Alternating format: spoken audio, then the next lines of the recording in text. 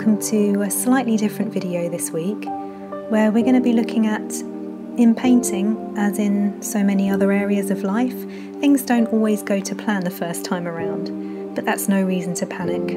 We all make mistakes. If you haven't already signed up to my YouTube channel, I'd love you to, and don't forget to click the bell so you always get the updates on latest videos.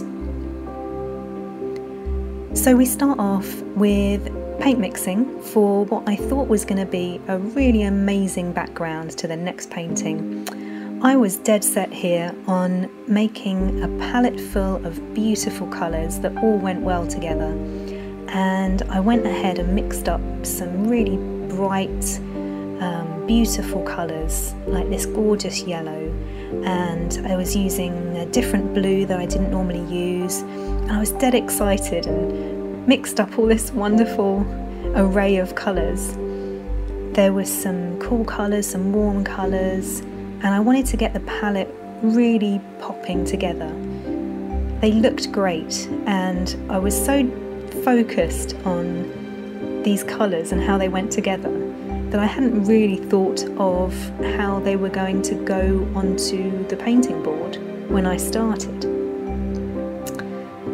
So here's me mixing my blues. I've got a Patho blue, which is not the normal blue that I would use, and I'd already mixed some nice tones of that blue, and then I was mixing in some green, some yellow. They were quite natural colours, and I was going for a sort of abstract landscape again, but I was adding in some gorgeous orange as well.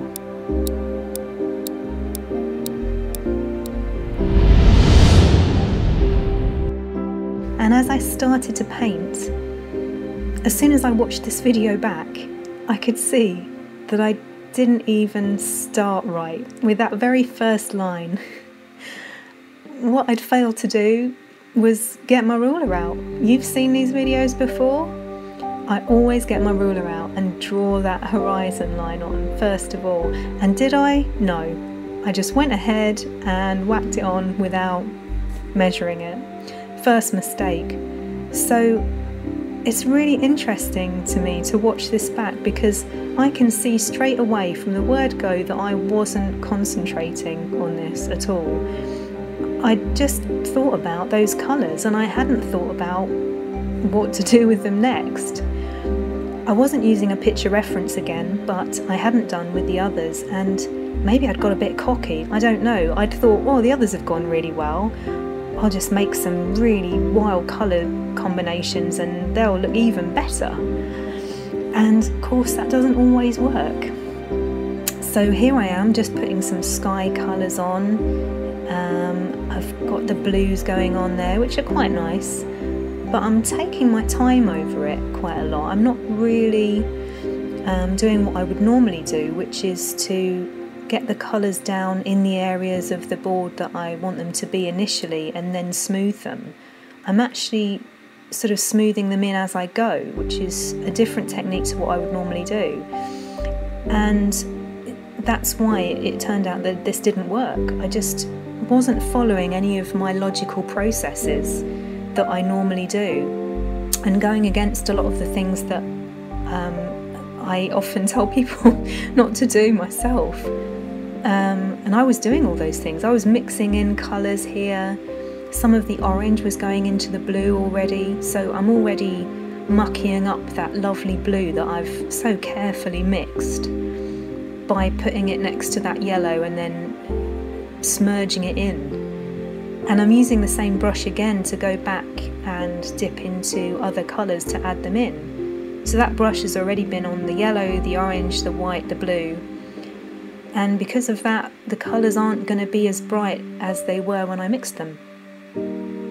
I know that, and I don't know why I'm doing it, but here I go. So watching this back is really interesting for me, because I can't remember what I was thinking when I was painting this, but it is so clear to me now that my mind wasn't on it. And how often does that happen? I mean, it happens all the time. We've all done it. We've all started a project and either gone in blasé and thought, oh, I know what I'm doing, it's all going to work out fine, or just not thinking about it, thinking about other things. Maybe my mind was on something else, usually food, what I was going to have for dinner. I mean, anything is possible. And it just never works out. And I should have known, really should have known. But, you know, we're all human, aren't we? So I'm using the same brush here for each colour, and I'm dipping into all the different colours and mixing them in as I go, and it's really not going to work out. You'll see as we go through that I'm blending in and mixing in colours far too much, and they end up just muting each other down and not being those bright vivid colours that I wanted originally.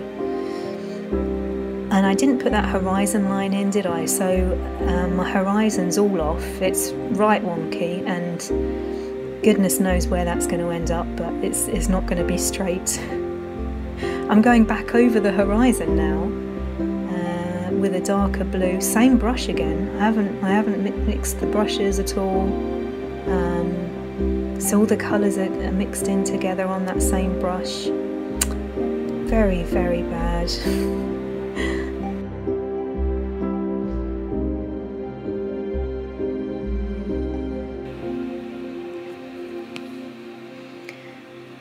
I've gone over that horizon about 3 times now, and it still doesn't look right, and yet I'm carrying on.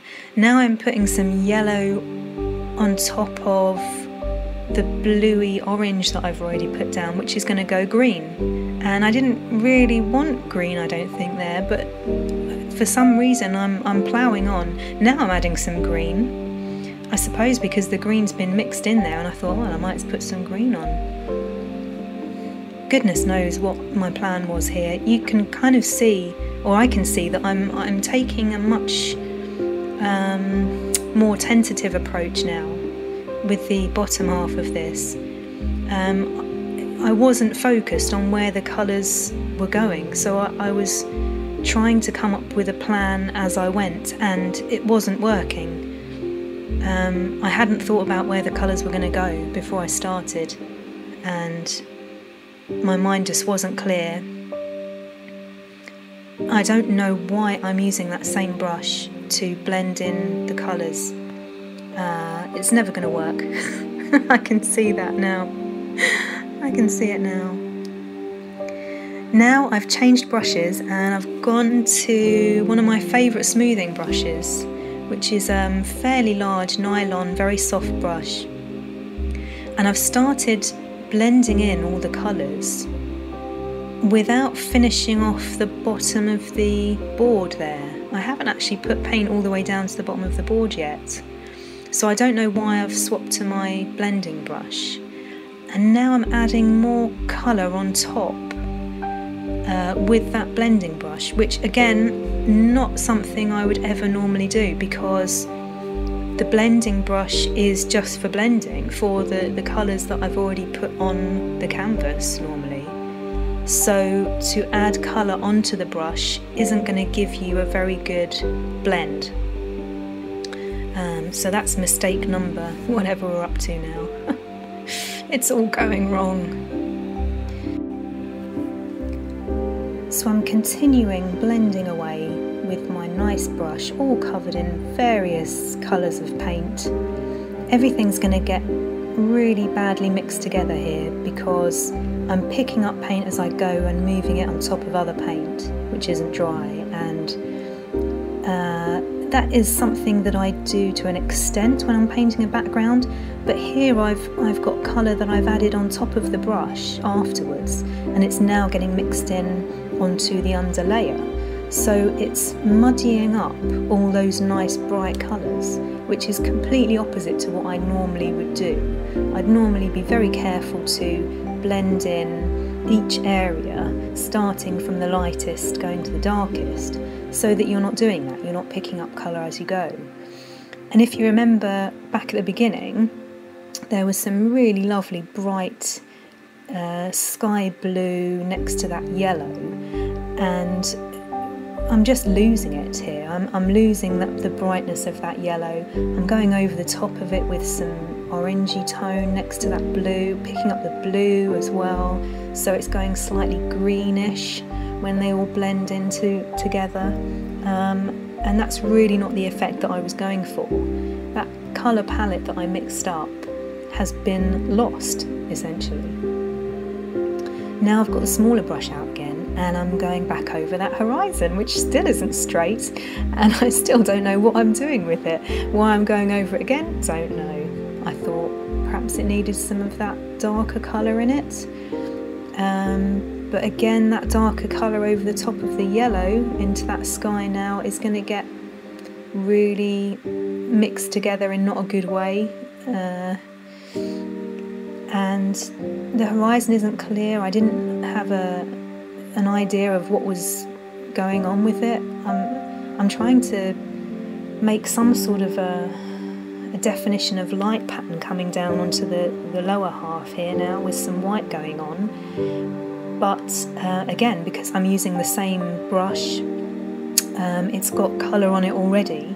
So by putting white onto that brush, it's now not a pure white. And it's probably not giving me the effect that I wanted it to have, which is why I ended up so disappointed with this background.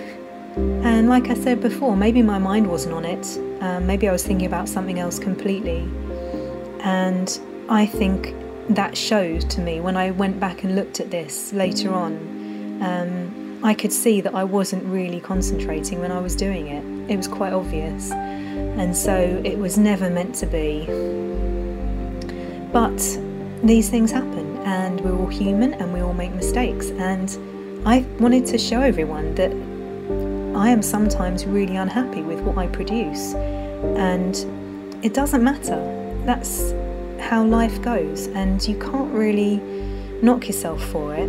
And this happens to me all the time, and sometimes they get put in the bin and no one ever sees them.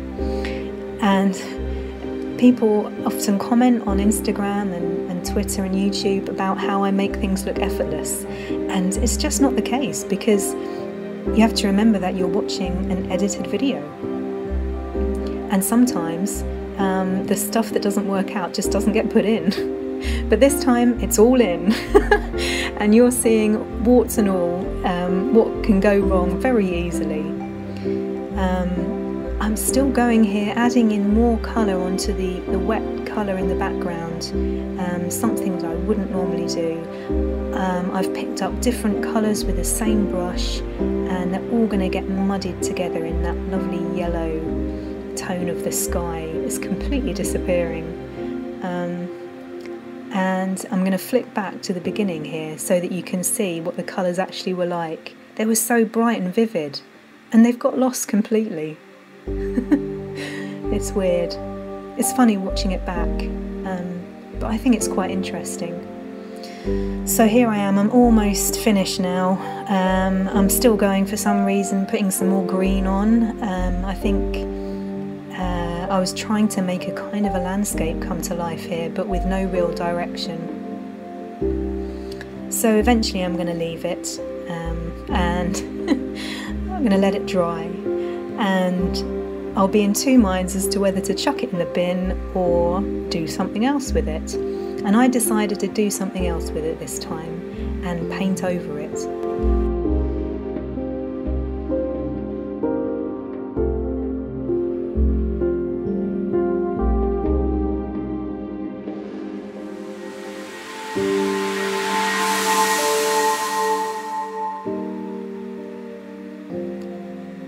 So after a couple of days it was dry, and I thought, I need to rescue this painting. I need to make it go with the others. I need to give it some warmth, some softness. I don't want that harsh green in it. I wasn't happy with the blue. So I mixed up a much softer, calmer palette of colours, fewer colours as well, and put more pink and softer blue in there. And then I decided to paint over it, and I was so happy that I did. So what I was trying to do was to mute down all the muddy colours that I had destroyed in my first layer. I'd mixed some lovely colours, but they just got destroyed as I put them on the canvas, and I wanted to get rid of all them and just make a very warm-toned, gentle background. Some of the colours were showing through slightly as I went up the canvas, and that was fine. I was just blending them in, but I was really sort of flattening out the mistakes, as it were. And isn't it great that we can do this sometimes in life? We just give ourselves a second chance, and that's what it was. Because I'd left the layers pretty smooth underneath, it was easy to paint over. And with the pink going on next to the yellow here, it just kind of smoothed everything out. It looked calmer, it looked fresh, it looked really nice, and I was happy with that. So that's my lesson to you all today. Don't take anything that you see on Instagram as the real deal, because very often there's been stuff gone wrong in the past, it's been painted over, edited out. It's just what happens in life, and it doesn't matter.